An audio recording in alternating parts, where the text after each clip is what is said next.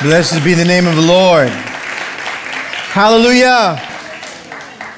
I was glad when they said unto me, come to the house of the Lord. You know, pastors would always say that, and I would always, it was just like something that pastor. But I got to tell you, man, I'm happy to be in the house of God. Anybody just happy to be in the house of the Lord? I'm not just saying that. Amen. Would you go with me to Isaiah chapter 1?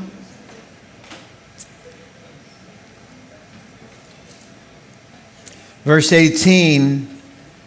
Lord kind of put this word in my mind, in my heart. I was actually thinking of a verse that would kind of summarize what the Lord would want to say today.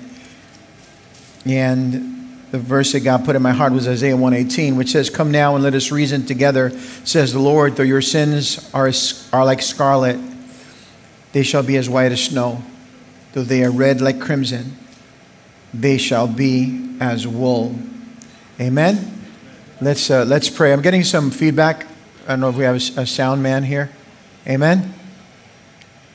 Heavenly Father, we thank you, Lord, for what you're doing today. We pray, God, that you would take control, Lord, of everything that we say and do. Let it bring glory and honor to your precious name. We thank you, God, that we stand forgiven before you today. Notwithstanding who we are, notwithstanding what we've done, Lord, you look beyond our faults and you see our need and you meet that need and you draw us near to you, Lord God, though in truth we should be nowhere near you, Lord God, but you open up the door, Lord God, and you let us in, oh God, and you cleanse us, Father. I pray that you would speak today through your precious word, Lord.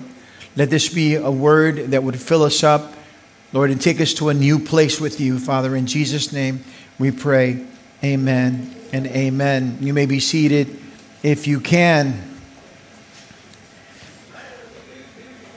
And so many of you might not get the joke associated with the title of today's message, which I've lovingly titled, "I Will Cut You." I will cut you. And that particular phrase was coined by an actress by the name of Angela Johnson in a Mad TV skit years ago where she... I wouldn't say she culturally misappropriated the name because she is half Mexican and half Native American, but she developed a character called Bon Qui. Do we have a picture of Bon Qui up there? We have it? There she goes, Bon Qui. And so I was reading a portion of scripture, believe it or not, and Bon Qui came to my mind as I was reading the scripture. And that particular skit, because see, with Bon Qui, everything is cool unless your order becomes complicated. So if your order if you say hold the pickles, okay, she just calls security, right? She calls security over to you, something her manager didn't really appreciate very much. And but if things got out of hand, that is to say, if she got a little bit too upset, then she resorted to, like, I will cut you. I will cut you. And so that's what she would say. I don't think she ever really cut anybody, as far as I know, in the comedy routine. But I can totally relate to her. As many of you know, I'm Puerto Rican, and I was raised in the Bronx. And so Bon Qui really represented 90% of my people, right? Like, so, but as I'm there in Florida, in the General Council of the Assemblies of God, and we're talking about all this godly stuff, and I'm looking around at people, and I'm saying to myself, truthfully, we have all become Bon Qui. Like, everybody that claims to be Christian has now become Bon Qui, because, God forbid, we have to love a little bit too much. Or you pass certain boundaries, or you do certain things. We talked about, right? Fear and offense. We're going to get offended. We're going to lose it. And I wish I could say that being saved somehow immunizes you from this influence. But truth be told, that doesn't appear to be the case. There's an essay It's called, a poem actually, it's called An Essay on Criticism, Part 2, written in 1711 by a gentleman by the name of Alexander Pope. And we actually misquote a particular portion of this poem, but this is that portion in context. It says, "Ah, ne'er so dire a thirst of glory boast, nor in the critic let the man be lost. Good nature and good sense must ever join. To err is humane, to forgive divine." To err is humane, to make mistakes. That is to take actions or to entertain thoughts for which we later have regrets. It's a part of the human condition. It speaks to our nature as human beings. David frames our dilemma perfectly in Psalm 51, one of my favorite Psalms. I'm reading from verse 3. It says, "For I acknowledge my transgressions, and my sins are ever before me. Against you, you only have I sinned, and done this evil in your sight, that you may be found just when you speak and blameless when you judge. Behold, I was brought forth in iniquity, and in sin did my mother conceive me." These are words of a repentant David that was challenged by Nathan the prophet, because even though he loved God, he ended up doing some really crazy and dumb stuff. He sent the man to his death. He committed adultery with one of his mighty men's wives. And so the Holy Spirit just brought a conviction on David. And here he's saying, I was born a sinner. And by the way, the woman who gave birth to me was a sinner at the time. The Apostle Paul, more than anyone else in Scripture, goes nuts on the topic, saying things like, none is righteous, no, not one, Romans 3:10. Just a couple of verses later, in verses 23, he says, "For all have sinned and fallen short of God's glorious standards." This, of course, takes us to an interesting paradox, which Paul straight out talks about in Romans chapter 7. My favorite chapter of Scripture. Because, to be honest with you, Romans 7 doesn't make sense to the religious. We want to kind of forget Romans chapter 7. Romans chapter 8, there's not, therefore now no condemnation. We love it. But chapter 7 is Paul confessing stuff that we don't want to hear about people who claim to be ministers of the gospel. Because the truth be told, we expect our ministers to be perfect, to be sinless, to be saintly, to be above reproach. Oh, if that were true. Blessed be the name of the Lord. But I got something to tell you, man. God chooses the foolish things of this world to confound the wise. He doesn't pick us because we're particularly talented or because we're special. He picks us because he loves us. He picks us because he believes in us when we don't believe in ourselves. He picks us because we're imperfect. I've always said that about God. He's a lover of imperfection. I'm not saying go out and sin. I'm saying, you know what? Go out and get forgiven. And walk in that forgiveness and preach that forgiveness.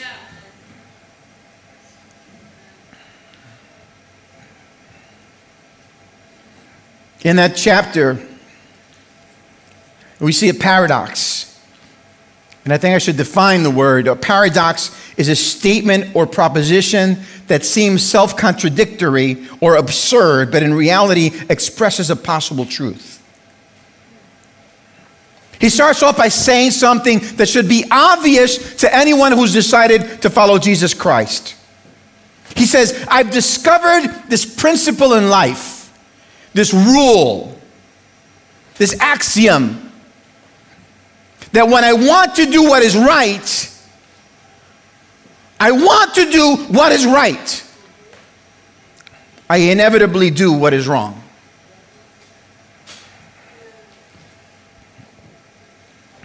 Mind-blowing. I always said that if the Apostle Paul were to apply for credentials in the Assemblies of God, he would be brought in by the Credentials Committee to speak particularly about Romans chapter 7. The good that I would, I do not, but the evil that I would not, that I do. Can you share with us exactly what you mean by that? But the truth is, we want to do what's right. Anybody here want to do what's right? Hello, somebody? But sometimes we don't do it. Or we do stuff that we shouldn't be doing. Then Paul goes on to say something ironic that's really pivotal to the point that we're trying to make this morning by the Holy Spirit. Listen to how he precisely paints this paradox, this portrait. He says, I love God's law with all of my heart. It's an interesting way to start that little part of it. I love God's law. I want that to be my starting point in what I'm about to say. It's not about lack of love. But there's another power within me that's at war with my mind. This power makes me a slave to the sin that is still within me. Oh, what a miserable person I am. Who will free me from this life that is dominated by sin and death? Paul is saying,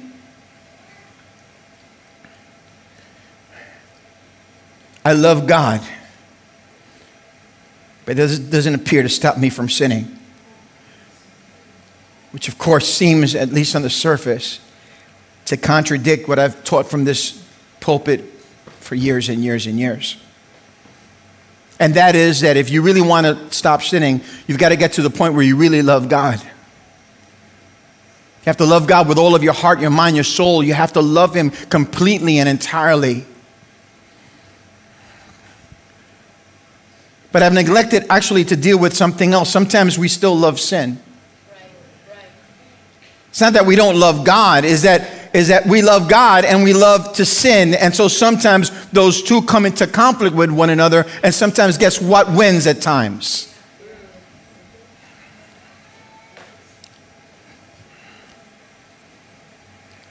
But truth be told, we don't free ourselves from the slavery of sin simply by resolving that we will no longer sin. Has anybody here ever made a resolve to stop doing something? Everybody? Just one or two people? I should ask the question, has anyone not resolved to stop doing something? If you're perfect here today, I apologize in advance. Okay, this message is not for you. Amen? It's for the rest of us that don't quite have it all together. But we still love Jesus. Come on, somebody. Come on, somebody. Give God some praise. We're still in love with the Lord. And though sometimes we give up on ourselves, we know that the God that we love and we serve, He doesn't give up on us.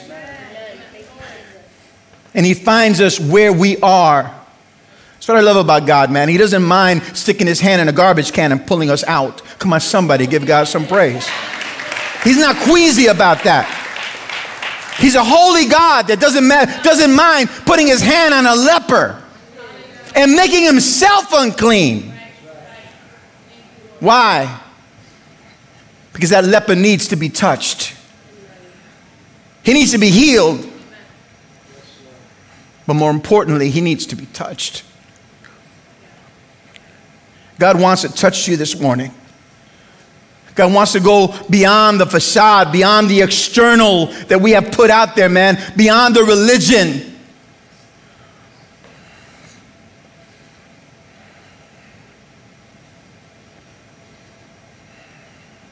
Back in 1987, there was a public service announcement.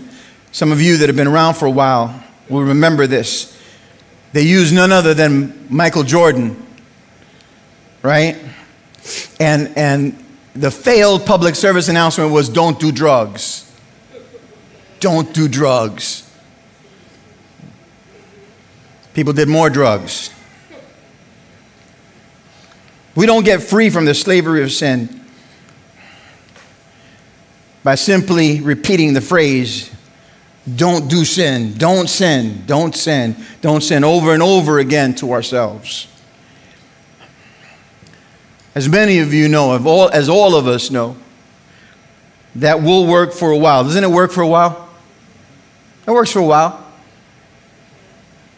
But at the end of the day, we inevitably backslide into the patterns of behavior, however hurtful or self-destructive they might be. And it's not like we're ignorant of it. We totally know how self-destructive they are. But we become accustomed to them. It's become the norm. It's the devil that we know. And so we allow that to happen, and we give in to these desires, we give in to these thoughts.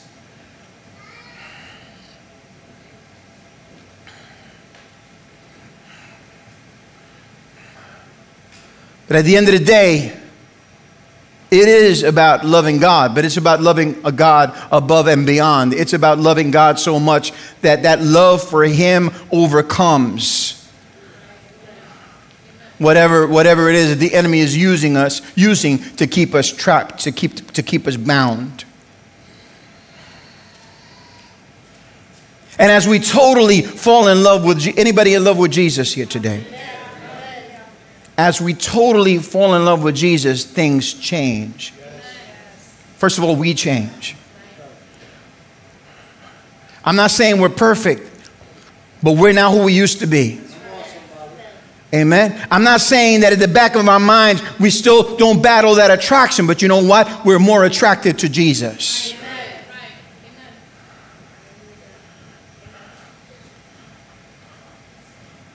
It's very interesting. I think a lot of times when it comes to our personal relationships, we would like to think that our mate, that our husband or wife or our fiance or whatever is not attracted to anyone else. You're not attracted. But we would be fooling ourselves. Because the issue is not being attracted to somebody. It's who holds your heart. Come on, somebody. Who holds your heart? If you're in love with Jesus, it don't make a difference. And then the Holy Spirit prompts us as to what to do to deal with that inside of us. As long as we give in to the leading of the Holy Spirit, you know what? The Word of God said we're tempted, but the issue is not to allow ourselves to be entrapped, not to allow ourselves to fall into that sin pattern, in that sin as a whole. And then ultimately that sin pattern, which is just occurs as a matter of repetition of whatever it is that we're dealing with. We change, and we begin we love God, and then we love the people whom He loves. Which is a command that Jesus gave personally in John 13:24.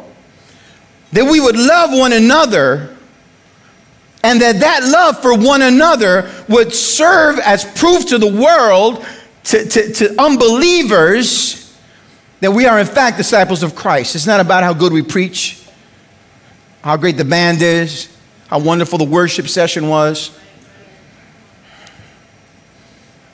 It's about how much we love one another.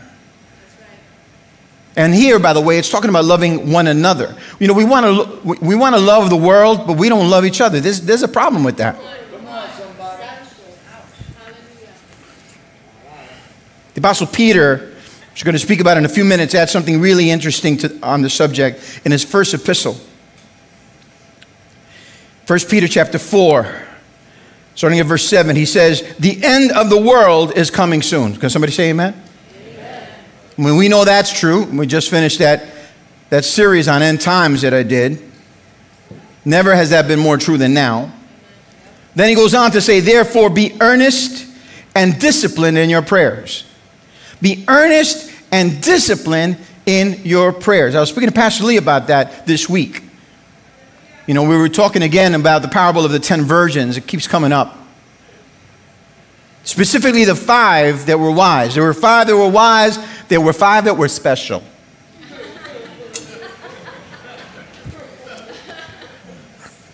And the 5 that were wise, they were wise. Why? Because they realized that they needed their inventory of oil at the right level so that the lamp could keep shining.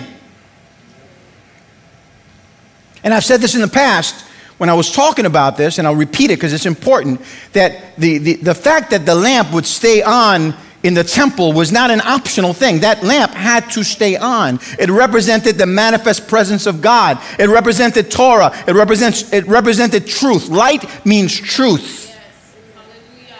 In the New Testament, light means Jesus. And we need to do whatever we need to do to make sure that that light stays on. The church today oftentimes is not that city on a hill. It's not that lamp on the lampstand. Why? Because we've allowed our oil to seep out. We got the lamp, man. We got the wick. We got everything. What we don't have is the oil of the Holy Ghost. The Holy Spirit is not an option to the Pentecostal evangelical church. He is essential. He is essential. If we walk in the Spirit, we will not fulfill the lust of the flesh. It's not about a determination. It's about an infilling. It's not about a preaching. It's about a visitation.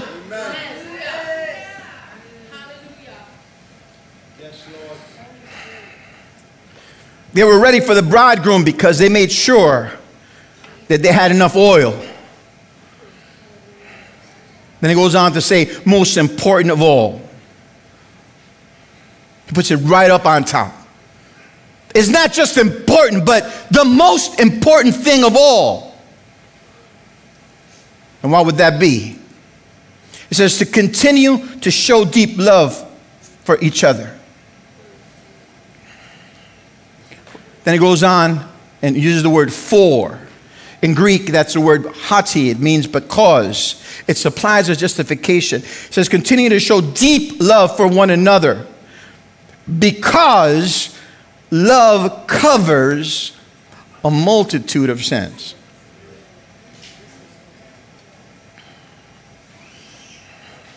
That phrase, love covers, is a combination of 2 Greek terms. Love is not just phileo, it's not brotherly love. It's not eros. It's agape. It speaks to divine, a love that does not derive from human origin. It says love covers. The word cover is kalepte, which means to veil, hide, conceal, or envelop.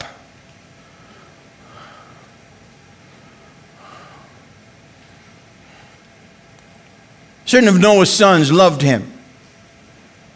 And they loved him so much that when their father had his moment,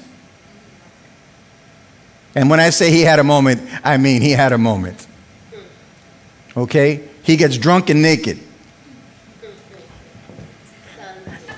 And his sons come in and they're like, oh, okay.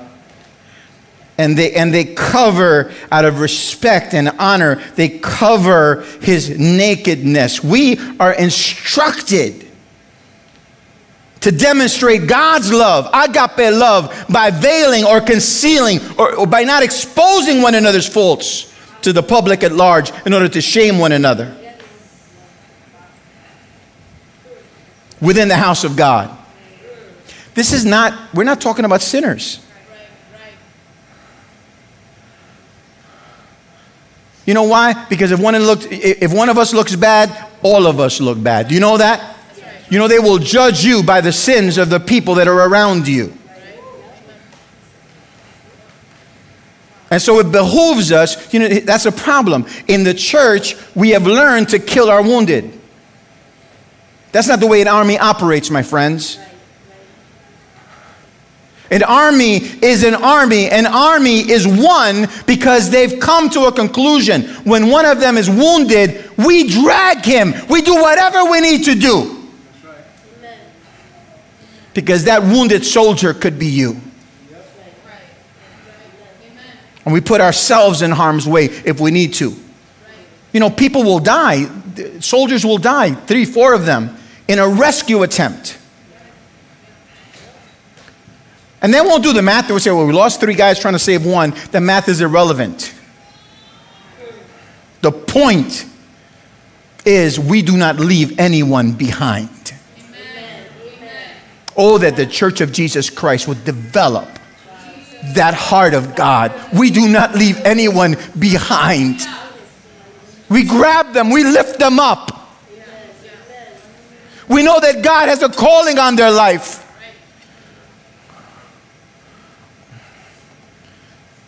I've got nothing against Uber drivers, but how many ministers have to become Uber drivers before we learn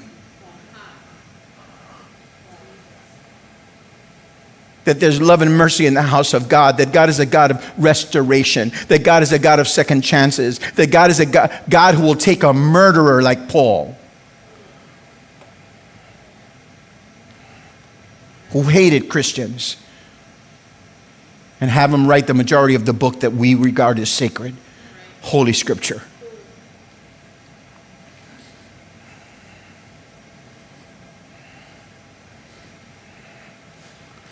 Jesus himself tells us, he says, in the Our Father, he teaches us to pray.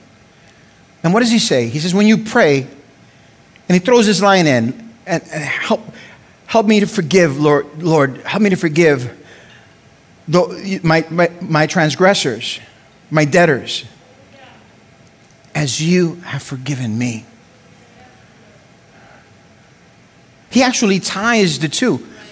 Whatever forgiveness that you're looking to get from God, Jesus is saying you better have that same forgiveness for somebody else. They sin against you. I know you're hurt. I was hurt too. You coming to me for forgiveness? Forgive the person that hurt you first. Leave your gift on the altar, man. Go out there and make it right. Then come back. So why would Peter say this is the most important thing? Because sometimes our love for Jesus will not be enough to stop us from acting foolishly and doing really dumb things. I'm going to repeat that again. That's your Instagram moment for today. Because sometimes our love for Jesus will not be enough to stop us from acting foolishly. Can I hear an amen? Amen. And doing really dumb things. Can I hear a really strong amen on that one? Amen? Enter Peter.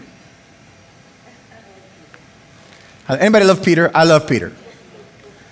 Peter, I'm 2 guys, Paul, Peter. When I go to heaven, I'm going to have conversations with both of them, different conversations. But Peter is special. Peter, I refer to as Jesus' homeboy. He's his guy. You know, he's that, we all have a friend like, you ever have a friend like that? Man, I'd do anything for you. We're tight. That was Peter. And he, as far as he's concerned, he had it like that with Jesus. Wasn't the kind of person to hold back on how he felt. He's going to let you know how he feels, whether you like it or not. In Matthew 16, starting at verse 21, Jesus tells his disciples, including Peter, everything that's going to be happening to him, including the fact that he's going to be tortured and killed, raised up on the 3rd day. Peter listens to Jesus and decides to take Jesus to the side. Word of God says literally that Peter takes Jesus to the side to reprimand Jesus. That's his friend. And he says to Jesus, I will not let this happen to you. All that stuff you said right now, I reject that. I will not let that happen to you. Jesus looks him in the face, verse 23. And what's his response? Get thee behind me, Satan. You are a dangerous trap to me. I always wonder what Peter's reaction was to his homeboy, Jesus, when he's saying, dude, I got your back. And Jesus goes, get thee behind me, Satan. You are a dangerous trap to me. Jesus' next statement gives us a hint of Peter's general problem. Because he doesn't just leave it there. Jesus kindly explains to Peter why he's talking to him like this. He says, you are seeing things merely from a human point of view, not from God. Not from God's point of view. You are seeing things merely from a human point of view, not from God's. Basically, Peter, you're thinking like the world. In Spanish, we say, tú eres un calnón. Okay? You're talking like the world. You're thinking like the world. And as such, you are a dangerous trap to me. Isn't that interesting? You know, we have to have the mind of Christ, not the mind of the world. When Christians begin to listen, to the counsel of the people in this world, and we begin to adapt ourselves to other people's opinion instead of God's word, we're in trouble.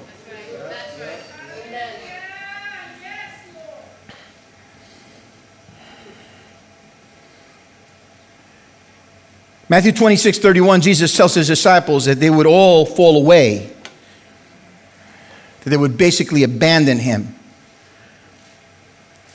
Peter, of course, gets offended and objects to this statement, telling Jesus in verse 33, though they all fall away, though they all abandon you, meaning the other disciples, he's throwing all the other disciples under the bus, I will never, look at your neighbor and say, I will never abandon you. That sounds great, doesn't it?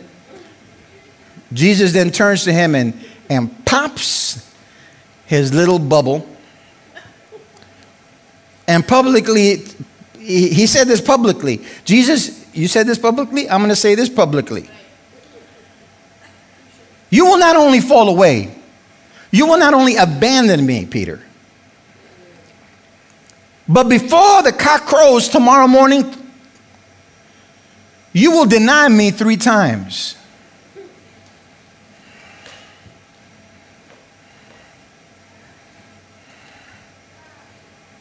Now, you know, Peter was upset to begin with. Now, Peter, and I believe that Peter was being sincere. I believe his heart, I believe he really meant this. He sincerely, in verse 35, tells Jesus, not only will I not deny you, but I will die before denying you if I have to. I will die for you, Jesus. I will not only not deny you, but I will die for you.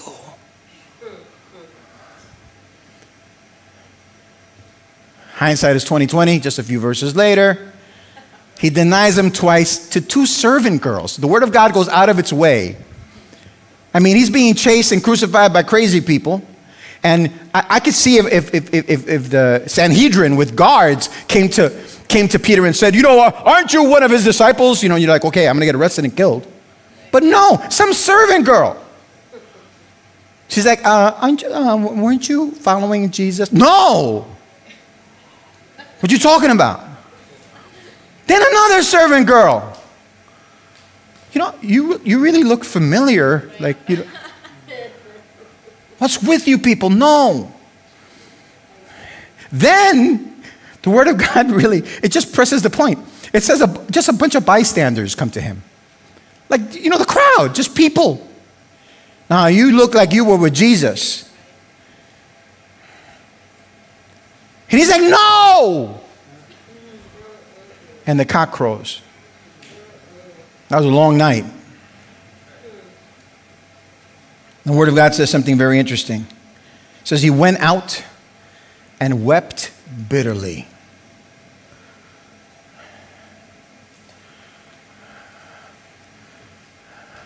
Because up until now, we're just looking at a two-face, right? Who was hypocritical in terms of his alleged love and allegiance to Jesus. And we would dismiss him as such if it weren't for the way this story ends. Which is when the cock crows, he goes out and he weeps bitterly before God. Why? Because he betrayed the one he loves.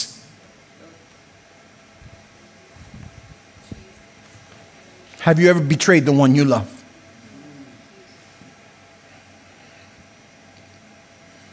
Just before this happens, there's a fascinating part of the story that takes place, which is what brought me to Bonquiqui and today's message. And it's found in Luke chapter 22, starting at verse 47. It says, the Bible tells us, while he was still speaking, a crowd came. Okay, now this is happening in the Garden of Gethsemane at the foot of the Mount of Olives. Jesus had prayed. The Word of God says that his sweat was like blood. God was breaking capillaries in his, Jesus was anguishing in prayer. And the guards are coming in. Okay, so this is what happens. While he was still speaking, a crowd came up, and the man who was called Judas, one of the 12, was leading them. Now this is, again, in context, this is before the wept bitterly part. He approached Jesus to kiss him, but Jesus asked him, Judas, are you betraying the Son of Man with a kiss? This is how this is going to go down? You're going to betray me with a kiss? When Jesus' followers saw what was going to happen, they said, Lord, should we strike with our swords? Now, this takes me back to the Bronx. All right? Things are going crazy. It's getting hot. Okay? The other gang showed up. We're like, Jesus. Now, when they say, should we deal with this with our sword, it implies they were packing.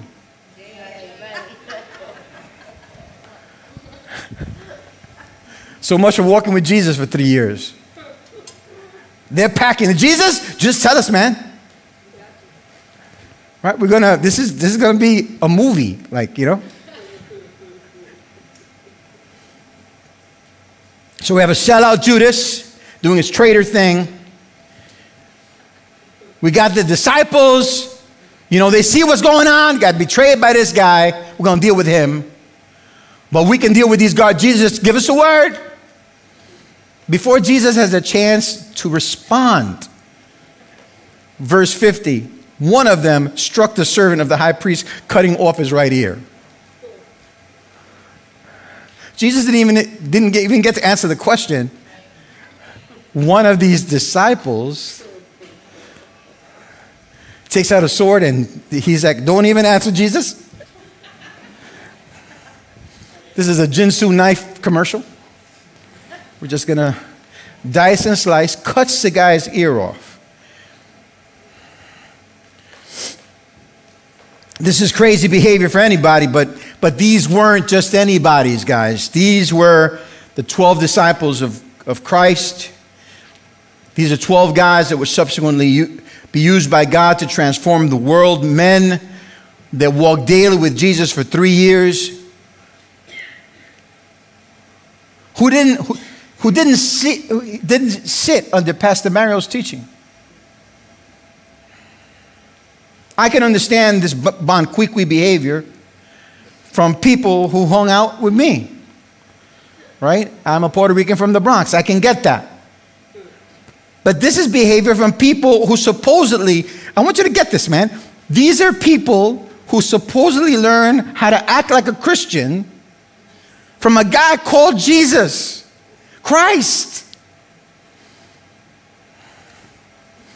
And they're taking out knives, cutting people's ears off. The Gospel of John, so that we wouldn't die with curiosity, does us a favor and identifies the disciple, the culprit of the disciples. Guess who this is? John 18, then Simon Peter, who had a sword, was packing, drew it and struck the high priest's servant, cutting off his right ear. Then it goes on to say, the servant's name was Malchus. Jesus commanded, put your sword away. Shall I not drink the cup the Father has given me?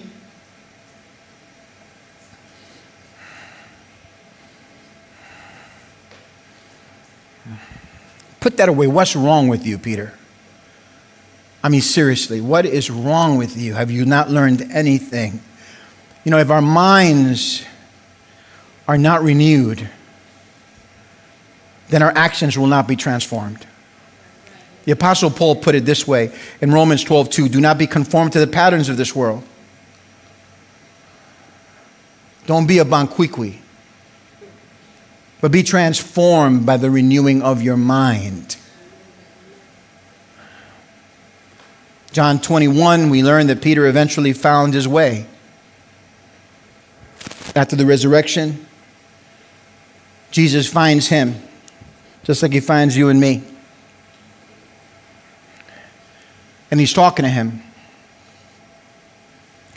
And on 3 occasions, he denied him 3 times. On 3 occasions, he asked Peter, do you love me? And 3 times, Peter repeats the same answer. In fact, Peter gets increasingly frustrated every time that Jesus asks the question. Don't be frustrated when Jesus asks you a question. He asks you a question for a reason, because every single time he asked him the question, and he responded, yes, I do. Jesus responded by saying, prove it. Peter, do you love me? Yes, I do. Feed my lambs. You love me? Be here on Tuesday doing evangelism. Reaching out to people that have never come to a saving knowledge of Jesus Christ. That don't have an idea of who Jesus is. Babies. Feed them my word. Peter, do you love me? Jesus, you know I love you. Take care of my sheep. Not lambs, my sheep. Mentor and pastor the new converts to get them to a place of spiritual maturity. Help transform them into leaders. I asked this question the last time. Peter, do you love me? Jesus, you know me. I know I did that crazy stuff, but you know my heart, man. You know I love you. Feed my sheep. Disciple the called. Send the mature. Equip the people who have chosen to build the kingdom.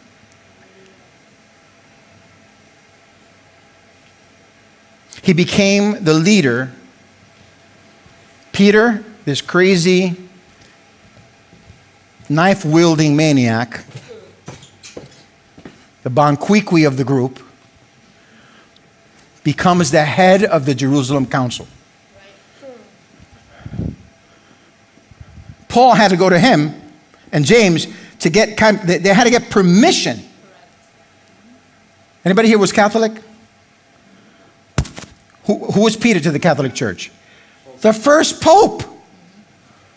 The man. He's the man upon this rock in their minds, but really is confession. But we don't disagree on the fact, we do not disagree on the fact that he was the boss. Right.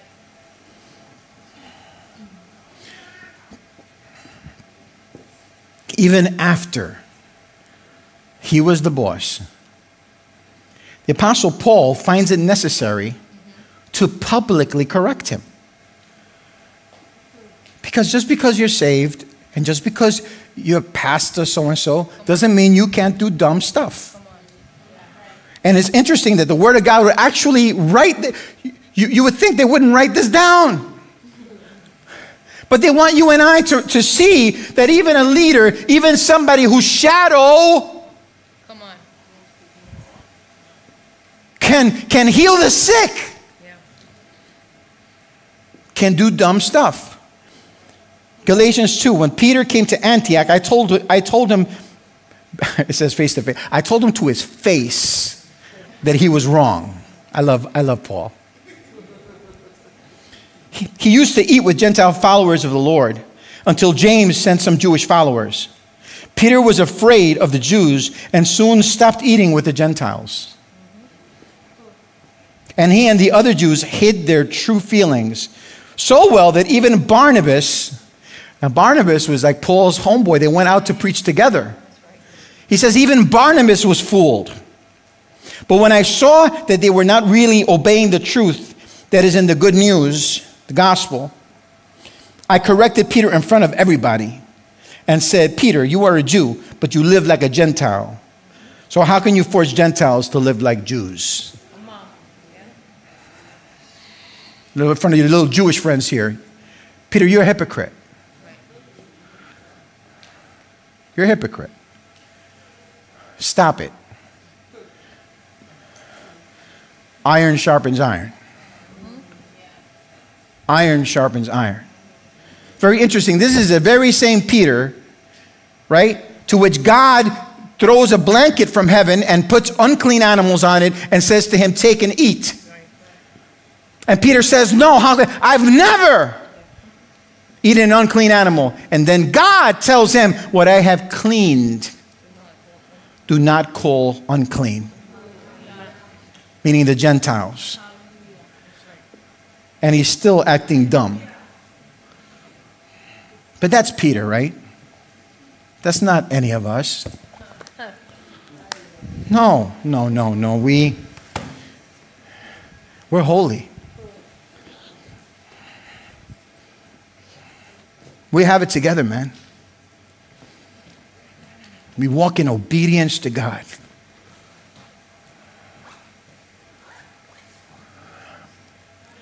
I'm being sarcastic.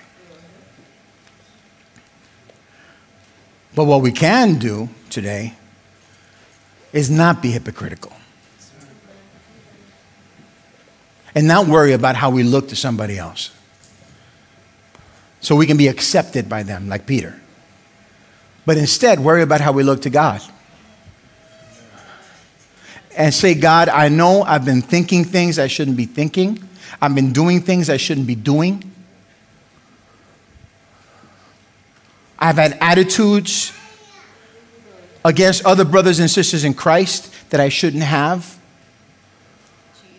Unforgiveness. I'm all condemning.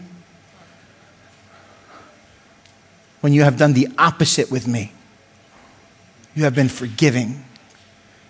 You have been a good, good father. Lord, change my heart, change my mind. I don't want to be like this anymore. I want to be real. I want to be true. I want to not just say that I love you, but live like I do. I want to be obedient, not in my head, but in my life.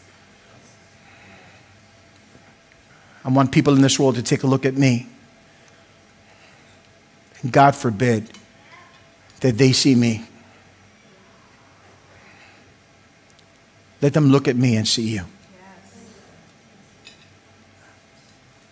Let your presence be so invasive of everything that I am,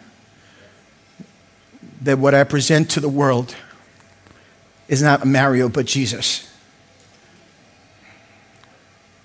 Make me more like you, Lord. I want to be more like you and less like me. I need to be more like you and less like me. Let's bow our heads in prayer.